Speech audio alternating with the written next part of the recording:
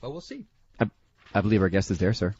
He is, and I'll couch the intro the same way that I couched it before, Wish. When you go to the dictionary and look up hockey player, this man's face appears. The recently retired player of over 1,100 games in the National Hockey League and never mailed in a single shift. He is Ian Laperriere. He joins us now. Ian, thanks for being aboard, and first of all, congratulations on an outstanding career. Well, thank you. Thanks for having me, guys. Now, when you look back at it, it's funny because when I was talking to Greg about this a couple of weeks ago, whenever I look at Dan Bylsma in Pittsburgh, I always think of you because I think of you two guys killing penalties in Los Angeles. When you look back on your career, Ian, what comes to your mind right away? What are the moments that stand out for Ian Laperriere? You know what?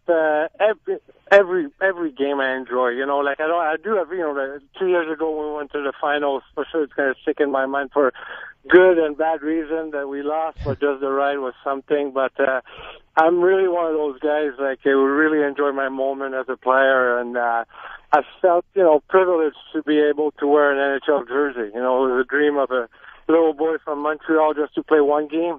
And I was fortunate to play over 1,000 games, which, I'm very thankful for it. Many of those games were during 9 seasons with the Los Angeles Kings. What were your thoughts in seeing the Kings finally win the Stanley Cup this year?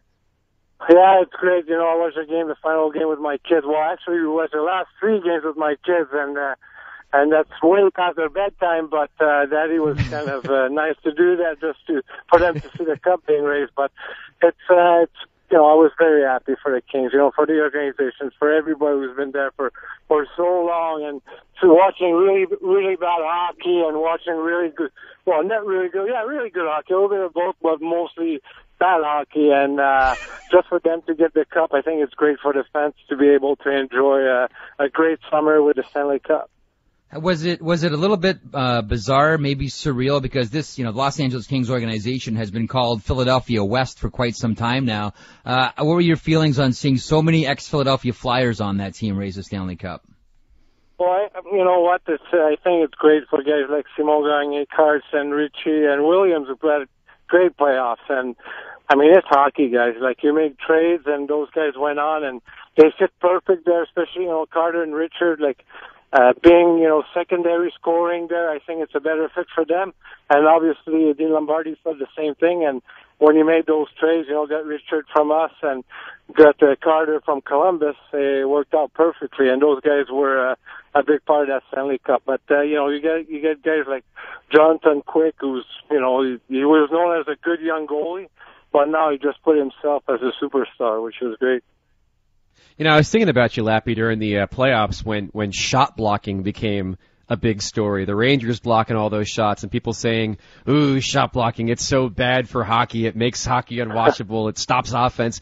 And here you are. You're a guy who, made his bones blocking shots. Do you think there's anything wrong with blocking shots as a man who's seen probably the best and worst of shot blocking in this league? You know what?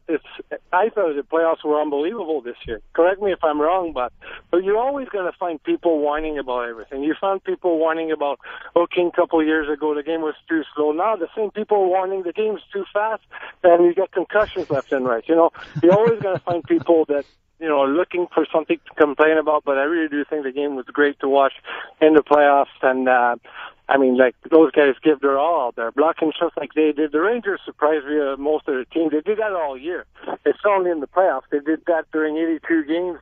And I really thought they were going to get burned down mentally, and not only because of their coach, but also because of the way they played. And but they did an unbelievable job. They had a great run, and I don't think it really hurts our game to see guys blocking shots. When we go back to your draft, the 1992 draft, there's only 2 players in it that have played more games than you did. One is Roman Hamrlik, who's played 1,379 games. Sergei Gonchar comes in at he's played 1,132 games. And then you come in at number 3 with 1,083 regular season games played. There have been quite a lot of achievements along the way. By the way, those 2 were first-round picks. You were a 7th-round pick. You're a 7th-round pick, 1,083 games. What are you most proud of when you look back at your career? Because that's got to be one of them. Yeah, for sure. The longevity of my career, the way I played, I was a physical player who like to mix it up and physically fighting and all that. And like I said yesterday, I look around, and at the end of my career, mostly in my 30s, I was looking around, and I didn't see too many guys playing my way, played over 1,000 games, and that's something I'm proud of. And you know what? It's not really the games. I'm proud of the games, don't get me wrong, but I'm proud of what I did in the summers. That's what people don't see, that I really took care of myself, and that's the key. That's why I try to tell our young guys in the Flyers organization, it's not only what you do during the season, it's really what you do in the summer, and I always took pride of that.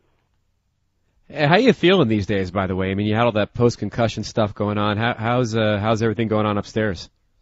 Yeah, I feel pretty good. I still have issues with my eye. I had nerve damage when I took that puck, and I don't really think it's going to go away, but I can deal with that. And other than that, I'll have my headaches here and there, but I don't know if it's from my concussion or just being older or dehydrated or something like that, but I got a pretty normal life. Thanks for asking. What's next for you, Ian? Does coaching interest you? Moving into management, scouting? What interests you these days?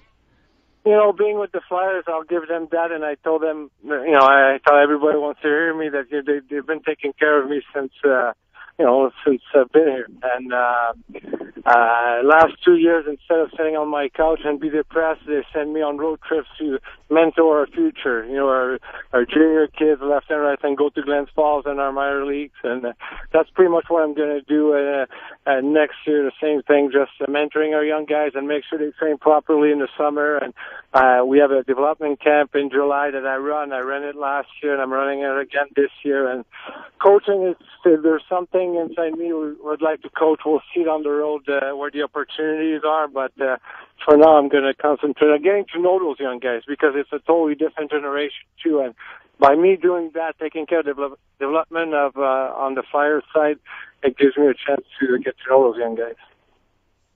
Last one for me. I mean, just your thoughts on being able to be a part of this Flyers organization. It feels like you really found a home there. It feels like you've got a real connection with Mr. Snyder and everything else with that organization.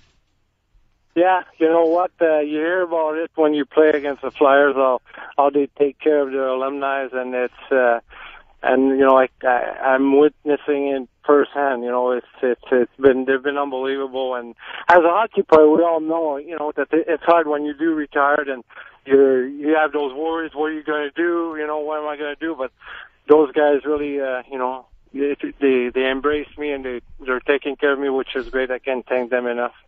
And last one here, when you're a young man playing in the Quebec League with Drummondville, did you ever think a day in your life that one day in your NHL career you'd have T-shirts that say it's all about Lappy? Well, I made one. No, I'm kidding. No, you know what? It's always nice. It's for a great cause too, and it's Erin in LA who started that, and she's been pretty much my number one fan since I played there, and it's all good. I never thought of that, tell you the truth. I always just wanted to play, but I guess the fans really like my French accent, and I seem to connect really well with fans everywhere I go. For good reason. An honest hockey player who earned every inch of his ice. I know you're golfing. We'll let you get back to it. Thanks for stopping by today. And Ian, congratulations on a great career. All right. Thank you. Thank you for having me, guys. Have a good night.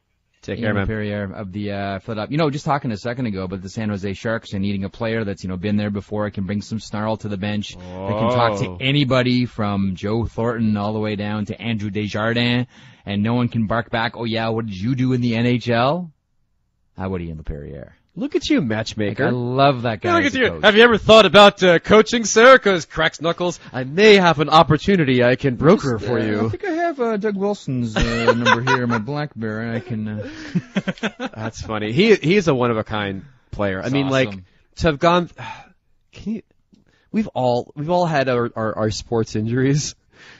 What happened to that cat? Oh man! When he blocked that shot, happened to me. How bad though? Not as bad as him. Yeah. And it wasn't Paul Martin that took the slap shot. It was actually Sean Cullen, the comedian. It was I play in one of the hockey leagues that I play in. It's like a league for mainly industry people, TV and radio, and a lot of musicians play in it. And there's one team called the Jokers, and they're all comedians. Right. And so I go down to block a shot. Who's blocking shots in men's league? Cullen double pumps on it, and there's my face, and boom, he lets it go. And the minute he let it go, he saw on his face like, oh my God, I shouldn't have shot that. And it caught me right in between, underneath, and I was only wearing like one of those quarter visors, and even then I pushed it up my head like OHL style. So essentially I was wearing nothing. Right in my face, like right underneath my nose, busted my nose, 30 stitches, split my lip wide open. Thankfully didn't mess up, no dental work. So no thank God, busted nose and all that. But you know what it led to, Wish? What? It led to me, I think I've talked about this on the podcast before, going down the K-hole for the first time. Because I went into the hospital and they stuck a needle in the cut to try to freeze it, and it didn't take. So they put me under using ketamine. Mm-hmm. That was the first time I'd ever tried Special K. I'm like, okay, now I get it. Because I was like kind of in and kind of out. I'm like, okay, man, now I understand Special K. Wow. Anyway, so that it was, and like, it looked, my front of the jersey looked like it spilled like a bottle of Merlot on it, and it was gross because all the guys on my benches, the referee's like leading. First thing, I pop right back up, but you're stunned, right? And like try to go to the corner to get the puck, and the ref grabs. He's like, "Son, you got to get off the ice." And I'm like, "Wow, what's the big deal?" I look down at my jersey, and I look like the Manson murder victim from 1969. And but it was the guys on the bench said it was gross because you could tell when my heart was pumping, because every time it pumped, it squirted out of my face. Like it was one of those kind of cuts. Oh, it was bad, dude. So, but that's not anywhere close to what he went through. There's a big difference between a Sean Cullen slap shot, ladies and gentlemen, and a Paul Martin slap shot. Laperriere hit with a slap shot in his mouth in 2009 between 50 and 100 stitches and returned to play in the third period.